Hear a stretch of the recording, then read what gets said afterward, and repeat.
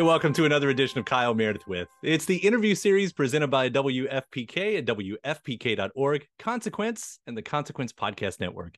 Thanks as always for making your way here, checking out the series. You know what to do, like what you see, what you hear. Hit that subscribe button. I put out 3 new interviews every single week, so it's a great way to keep up with all of your favorite artists. And I am not lying when I say I've got one of my favorites right now on the show, Kate Siegel. Hello. Hi.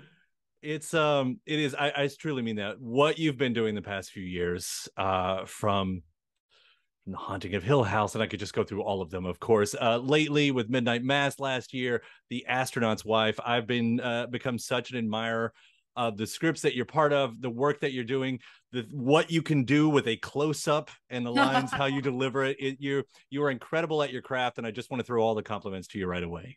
Thank you so much. I spent most of my morning with my 3-year-old daughter yelling. She was yelling at me, "You make my heart sad." So having Oh, compliments is going to balance out those scales for me, and I appreciate that. what a line. You make It's my real. heart sad. You make my mommy. You make my heart sad. Mm-hmm. And I try to do this kind of quasi gentle parenting thing, and I repeat it back to her. I go, "I make your heart sad," and she goes, "Yeah."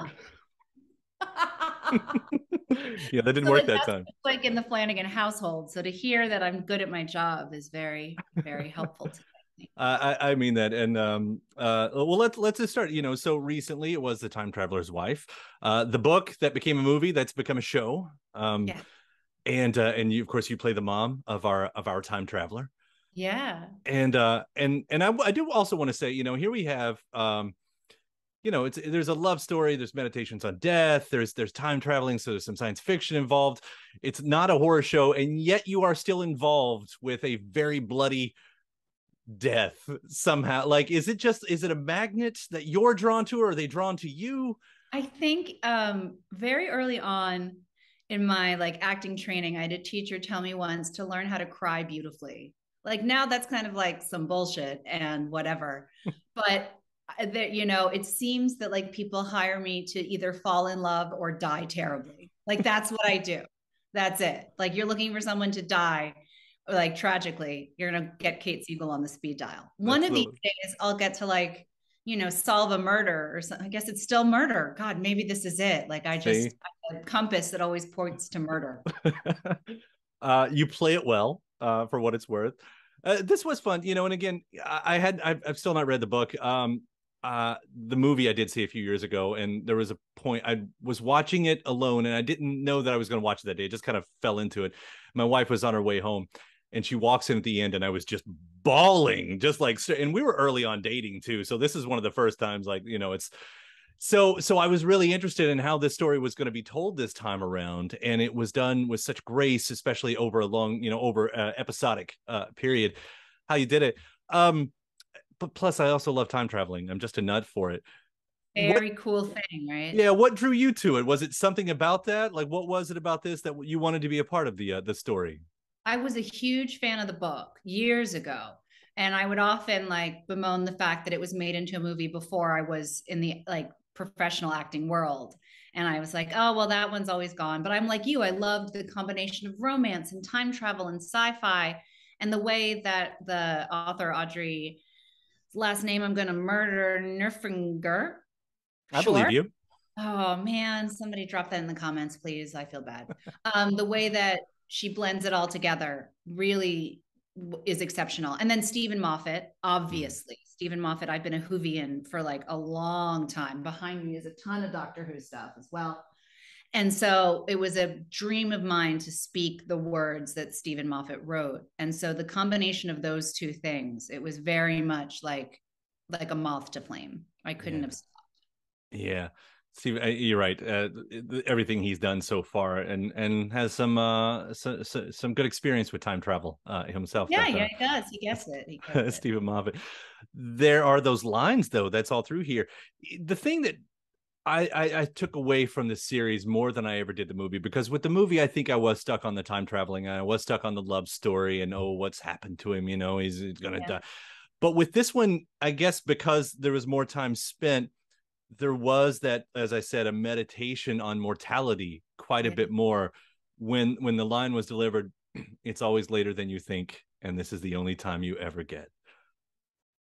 Again, there I was, just like those. But like, was it was it in the conversation that this was going to be so much more of a focus for you all?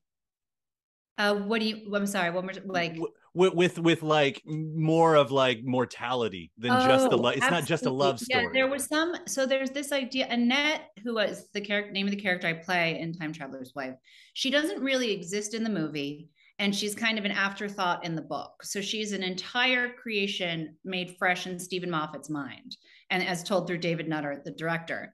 And what we talked about a lot is how memories are like time travel too. You could be walking down a street that the last time you walked down was 10 years ago, and all of a sudden you're 10 years younger, remembering the first time you saw your husband walking towards you. And so this kind of sense of mortality is what makes time travel possible, right? The fact that it's going to end makes every moment kind of stick to your brain a little bit better. It's that memento mori thing.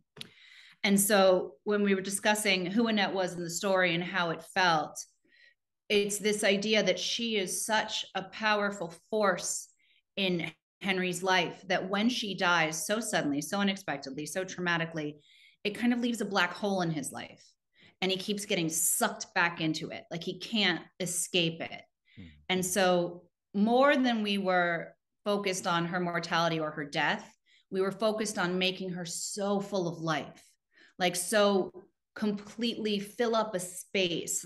Even her proposal, which could have been just like this kind of skipped through montage scene, we wanted it to bubble and sparkle so that this character that you don't see so much of makes a huge impact. So you understand why Henry can't let it go physically or emotionally. Yeah. And then, but seeing, I guess, let me do a little comparison there too, because, again, last year, Midnight Mass comes out. What a masterpiece of a show there. And here we are again, similar themes. There's the, the dealing with the mortality. Do you find, as you're coming at this from Kate's side, not the character side, that you're working through something as well? Oh, absolutely. I think as a mom of two young kids, it's the first step you take in your life towards your own death, like towards your legacy.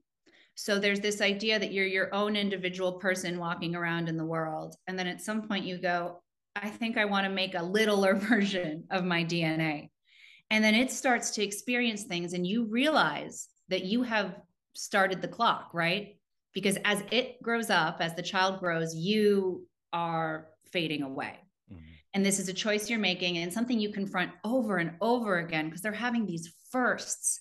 And you're like, oh, I may have a handful of firsts left, but mostly I have lasts left. Like the last time I pick up my daughter, the last time she needs to fall asleep in my arms. I have a lot of lasts left, and she has mostly firsts left.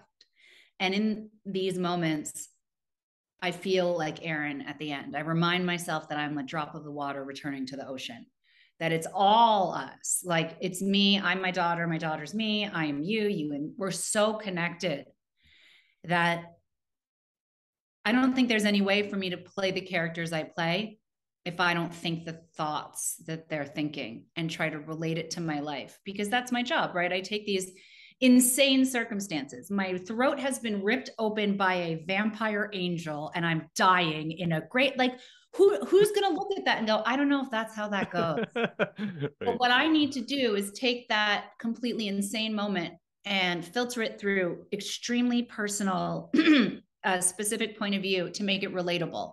So that on some level you go, yeah, I believe that. I believe it. Mm. And so like good acting is when the actor can feel the emotion themselves. And great acting is when I make you feel an emotion. That's the magic. Yeah. Because even like, the monologue that, I know we talk about a lot, what happens when we die. It's not just entertainment. It's useful. Like it's helpful. It's so useful. I was watching Contact the other day, which is my favorite movie of all time. And in it, Jodie Foster goes and she like sees her dead dad with the aliens. Spoiler alert, it's a movie from the 90s. Like I can't, come on, people. But at one point, she the dad picks up all the sand, right? And in the sand glitters stars on his palm. And I turn to Mike and I go, there are more universes in the thing than grains of sand in the thing. And he was like, yeah, that's right here. And I was like, oh, every day, every day. It's always there. But it's true. I mean, all you said, like, I have a son who starts high school next week, in a week and a half. Oh, And I think about those you're like, there was a line, feel like I'm probably pulling it from another movie or somewhere, a song, I don't know, but it says, it's basically like, because once we become parents, we become memories. We're here to be yeah. memories, you know.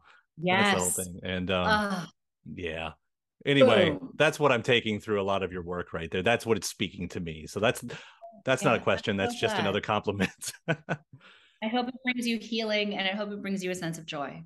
Yeah, every bit of it too. um Further on, I couldn't bring up Midnight Mass. The scream is one of the greatest screams, I think, in history. In the boat, to be present in a moment like that, to have to deliver that, not just a line, but this Mhm. guttural emotional thing. Like, is there a place, is there reserve that you still are able to turn to for that kind of a thing? Like, what is that? I mean, um, there's a couple of things. For that one in specific, we were in like deep pandemic, right? And so everyone was terrified and everyone was unsure, and we didn't know if the world was over, and we didn't know what was going on. And I think I was tapping into that sense of screaming into the abyss, like, what the fuck is it? Ooh, am I allowed to curse? I You feel are, cuss is all you want. great. I was like, what the fuck is this world? What is happening? And then um, I did a ton of research about how long it would take a human body to burn in that way and what it would smell like and the different stages of that. And I like did a little bit of like getting the pictures, like getting some visuals for myself. And then I just gave myself the freedom to go there and like see if it, what it is in those moments is you have to be kind of unafraid to embarrass yourself. Mm. Because I was like, I'm going to try something. And this is the first day of shooting. Like, no, this is day one of Midnight Mass. We're in this boat, which is not in the ocean. It is on like two apple boxes surrounded by green screen. I've never met Zach before. Like, we did a chemistry read, and this is the first day we're working together, and we're doing the entire boat scene. Jeez. And so at a certain point, I just had to say to him and to Michael Pimyari and Mike Flanagan, who knows me, I was like, I'm going to try something. I'm going to scream excessively long, and I'm just going to keep going until I wanted that feeling of she was still screaming, but there was no more sound left, because it takes so long for a body to burn. It takes so long, Yeah, and it smells so confusing. Like there's like that's a some, word for it. Yeah. yeah, like pork a little bit, like bacon, and then it's like the burning hair, and then his shoes would smell different when they burn the rubber. And just even thinking about it, it feels like I want to scream again, Yeah. because it's insanity. And then the insanity of the fact that this story he told me is the truth. And then Aaron's in shock for pretty much the rest of the show until the gun comes out in the church. Yeah. And the way it just echoed over those credits. I mean, I will never forget just That was a both great of our quote. jaws just, everybody, I'm sure everybody had that same reaction for that. With the relationship that you all have, do you get that say in your characters a lot in the writing part of it as well? I'm sure that's one of those usual questions, like, No. yeah. What I love about working for Mike, my husband, is that there's a very clear separation of like church and state. Like Mm. at work, he's my boss, and at home, I'm the boss. So it's a nice balance. But I think he is like a living genius when it comes to writing and creating. And so I don't want a say. I want to get what he gives me, and because I have complete faith in what he creates. Like I think there's collaboration between any actor director relationship, but certainly we don't have one that's like out of the norm, because Mm. what he delivers is so beautiful and so complete, and quite possibly better than anything I could ask for. Yeah. Yeah, because that's one of those. I mean, I think, as fans, we're always kind of, it's the same way with music. When you hear that two amazing songwriters Yeah. cohabitating, you're like, what is that like? Are you guys just writing music all the time? That's It's mostly us watching Dark Place with Garth Marenghi. so the music side of things, we were definitely going to Yeah, get to yeah. that. In The Astronaut's Wife, you do play an opera singer, and Mhm. and the actual singing, that's did I read right? Gabrielle Rees, right? Yes, That's yes. yeah, that's a little offstage magic. Although, fun fact, I did sing on the day, and I'm not a great singer. And so, like, let me paint the picture for you. I'm standing on the stage at this, like, the Brooklyn Academy of Music, which is an iconic opera Mhm. house. I am in that full getup. They are playing playback. There are over 100 extras in the audience, and I am singing that aria because I trained with Susan Graham, this amazing opera singer, for months beforehand to get the breathing down, and I sound like somebody is strangling Gilbert Godfrey. I swear to God, it was so funny. I could not handle it. So, like, God bless all those extras who like went on that background actors who went on that ride with me, because I sang every note of that aria to the best of my Well ability. done. As you said with the scream, I mean, letting yourself, possibly get to that. I don't Oh, know. the Yeah. most embarrassing moment of my life. Yeah.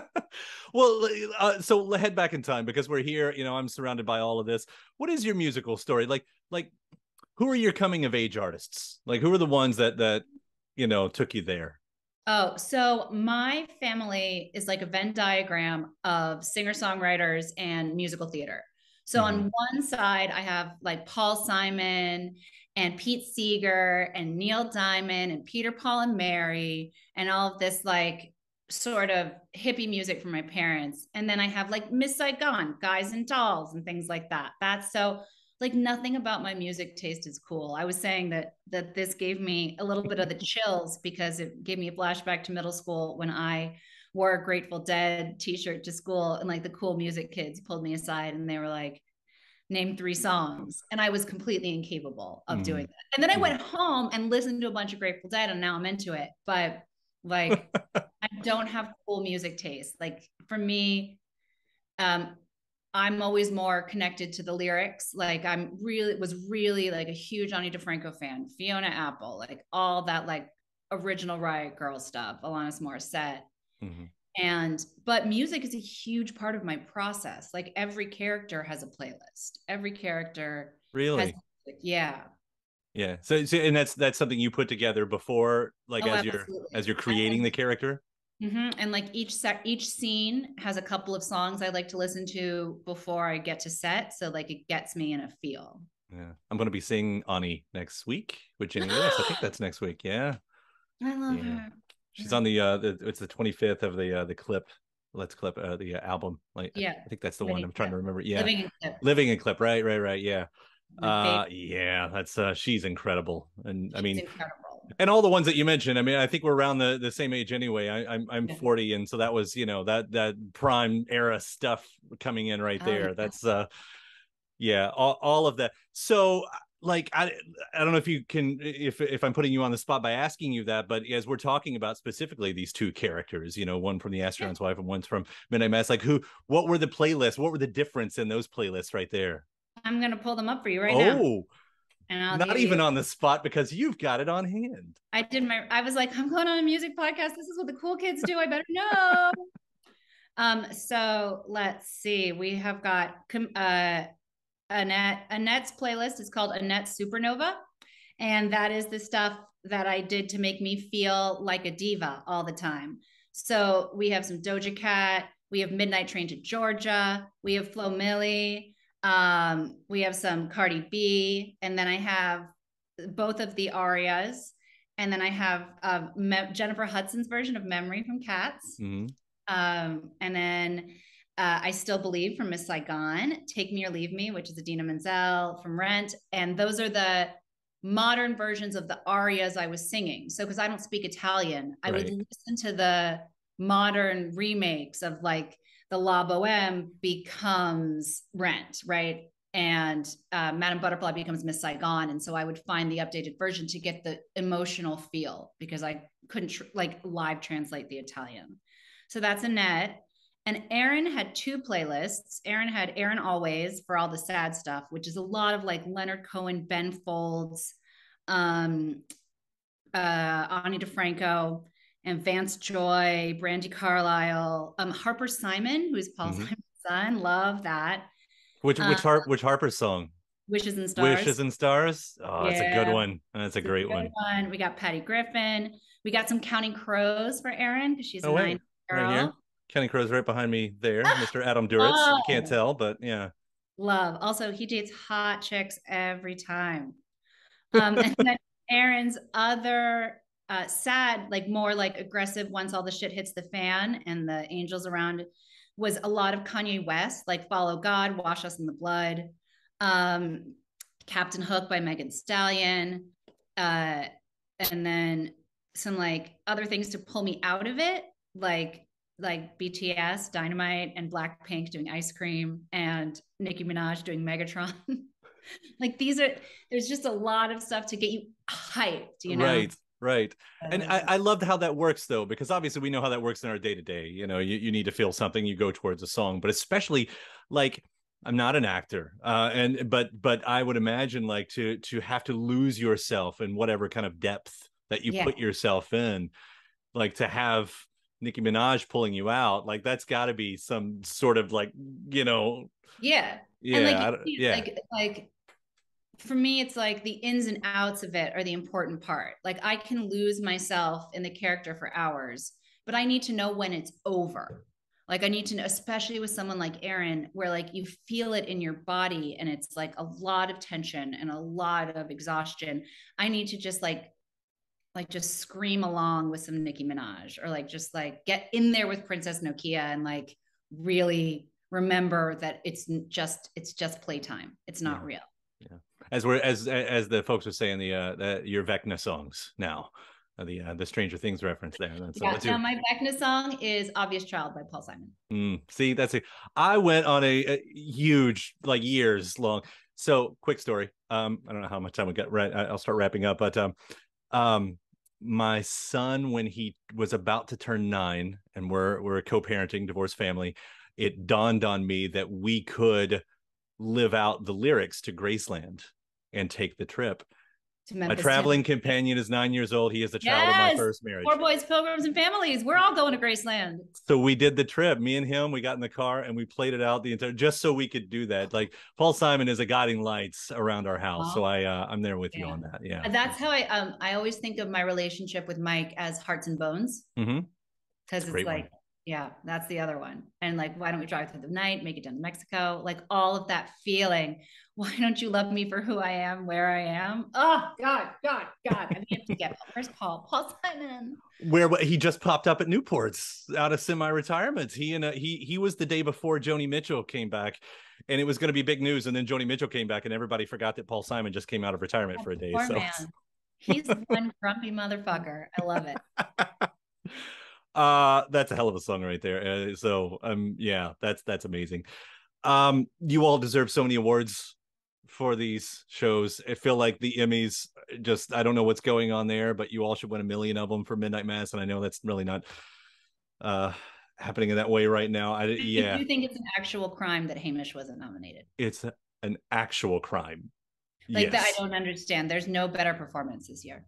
What Yeah. he did with those homilies, it's insane. The fact that like, and he's playing an old man in a young man's body and a Mhm. priest. It's insane. And if Hamish is nominated, why isn't Mike not? Like the rest of us, maybe like who, but the Hamish and Mike of it, really, I was like, how dare you? Yeah. Yeah, that's I know I'm supposed to be cool and not care, but that one stung. but when you have a script like this, when you have performances like this, and I'm not going to try to go too off the rails because I'm with you on the passion on this, like how who didn't see this, you know, it's incredible. I It's say that hard as to a know. compliment to all of you all. What you're Thank doing you. is incredible. Yeah. Thank you so much. Yeah, and with everything else, again, the time traveler's wife. I cannot wait to see what happens with the next movie. I know that's pretty hush hush on that right now. We're talking about the Fall in the House of Usher. That's yeah. Uh Thanks for Oh, it's taking the really good. time, yeah, Yeah. to talk about all of this. I love what you do. I will give you one little hint about Usher, which is that my character's number one go-to song is "Don't Bite" by Doja Cat. Okay, I'm taking that now. Now, when I watch that, that's what I'm going to be thinking. You should. Yeah, it's right Yeah. on there. You'll see. All right. Kate, thank you so much. It was so nice to meet you. I so appreciate this. All Thank right. you so much. What a great conversation, guys. All right. Take care. Bye. Talk to you later.